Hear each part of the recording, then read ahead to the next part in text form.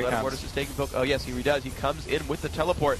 This is going to be the push for compLexity. 10 seconds till Voidboy shows up. They go in. They're going to push down to the turret. You get the push on a lot of Mortis. Jackie comes to the front. He flashes. He pops the ult. MA is trying to run backward. He's going to get stunned though. Where's going to be the damage? MA taking so much pain. He goes down without ulting. Jackie pops Zodiac. A lot of Mortis is going down as well. They find 2 for nothing so far. He's now Brunchu getting crushed out. And the 5v4 team fight goes in Curse's favor. Elements even survives and jumps in to try to find Nick Wu. Nick Wu does see Voidboy, but I don't think he's getting out of this one by any stretch of the imagination. 5 for 1.